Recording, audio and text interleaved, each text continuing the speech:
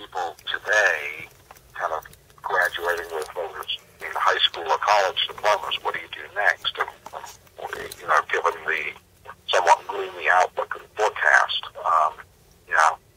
what should you be doing or looking to do going forward?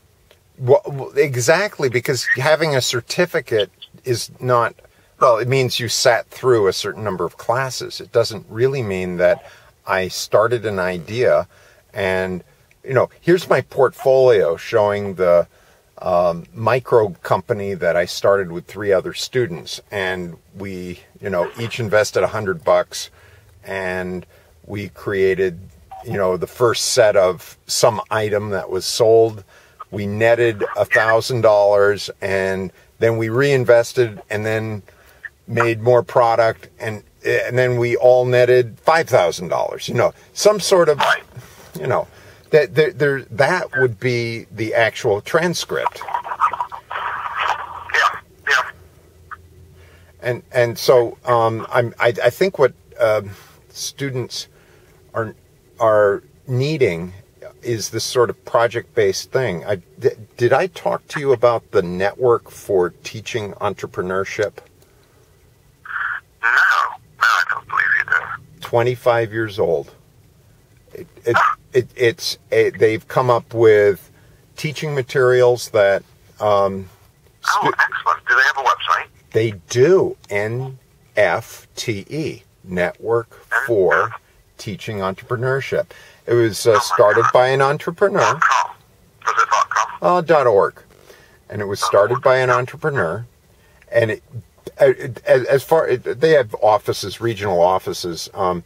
They are a typical sort of middle-aged association. I think the founder is still somewhat engaged, but his spirit is not fully in charge. They're more into, how do we grow as an organization rather than, how do we cover our overhead? Yeah, very important. Well, that's what a mid-sized sort of 20-year-old association is more focused with, not with changing the world. They're just trying to survive, So inside that, the kind of person I've talked to at their regional office was very protective of their materials. It's very easy to get access to maybe a core 3 chapters of their textbook. And so I immediately placed a link from their chapter textbook to my website that I use to train teachers. And I said, look, this is a source material. This would be really, and it's available. Why not show it to your students? It's great because that's what's sorely lacking. A lot of people, myself included, are not, just haven't taken the time or exercised the discipline to put together, materials and a guideline and something in writing. So when I have this conversation with people, which I do every so often, it's almost starting over again. It's like, this, and then you always think, I should have mentioned, something else. That's because I haven't applied myself to putting something in writing that I can then, retool and so forth is actually valuable going forward. But it's great that there are written resources to refer to. Oh, yes. Now, what was disappointing was any organization that wants to change the world puts certain amount of material free on the website so that you'll, this poster or whatever was obtained from our website. Please visit it.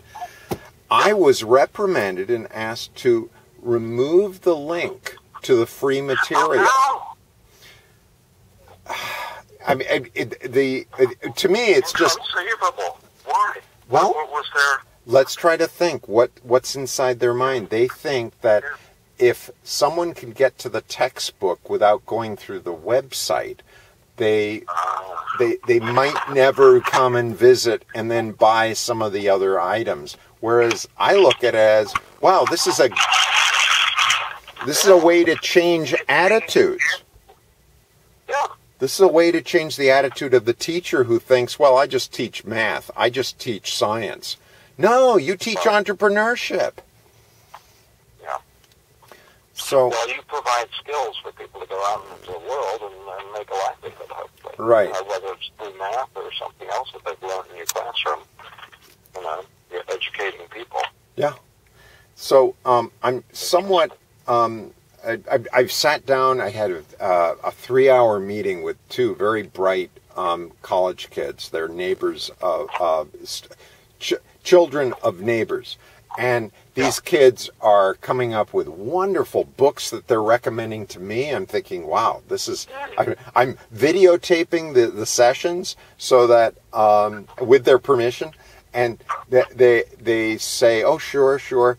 And I say, look, the behavior you're exhibiting is what I hope my 17-year-olds will eventually adopt, because these kids are like 22. They're just about to graduate. And I'm saying I want to show my 17-year-olds who are about to go to college, this is what you should be doing within 4 years. Why not start now? Never too soon. Yeah. Never too soon. Right. And one of those behaviors is recommending a book to someone. It shows that you're have taken initiative. It shows that you are using money to support the information industry. It shows that you want to be part of a system. You're valuable because you're giving away information. Someone once pointed out to me that when you share money, it's a win-lose situation. But if you share information, it's win-win, because you don't have to lose any of your information when you share it. And so that's probably the easiest win-win for most people to get. The second win doesn't come. Yeah, that's interesting. It's very important that people start their college career with a view to what their expectation is, what their exit strategy will be. Wow. I think a lot of people, myself included, go into college and say, oh, for the next 4 years I'm going to explore the world of academia and consort with great minds and read great books. And then it's only the last year, which is like, oh dear, I'm graduating. What am I going to do? And what benefit has the past, going to offer the future? Do you know anything about accounting? Do you know anything about? And now, in my case, I knew absolutely practically nothing. It started a blank slate. But and I don't think one should go from one extreme to the other, which is the people are going to take every business course they can, thinking that they're going to be a business person at the end, is perhaps equally as foolish. But I think it's important that people think before they begin, what it is that they want as an outcome besides a degree and presumably student loans, so they're going to have to be paid off in time and a debt and so forth. So there's always a financial piece to the transaction. There's a wonderful writer who says, he gives advice to teenagers. He's a psychologist, and he says, begin with the end in mind. And that's precisely what you just said. Start with some idea of what you're going. Doesn't mean that's what you're going to do, but it's some idea. Right. Yeah. Because as I look back, on what I've done and where it's taken me, I'm saying, oh my God, I should have taken this channel and not that channel, and regret that I didn't take an advanced degree. Although now, when I look at the advanced degrees in business, I think I could probably be teaching the course. But having said that, there are big gaps that are indeed gaps, a deficit in certain skills, and to the extent that you can have a full set of tools in the toolbox, you're